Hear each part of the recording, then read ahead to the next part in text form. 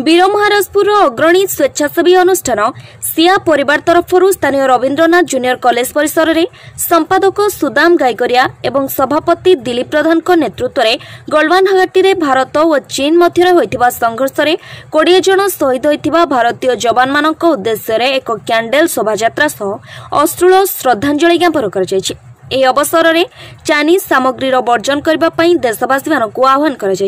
कार्यक्रम में आनंद विश्वाल सुशांत भोई प्रमोद पंडा सिया परिवार समस्त सदस्य उपस्थित थे। सुवर्णपुर प्रेमानंद नायक रिपोर्ट अभय न्यूज।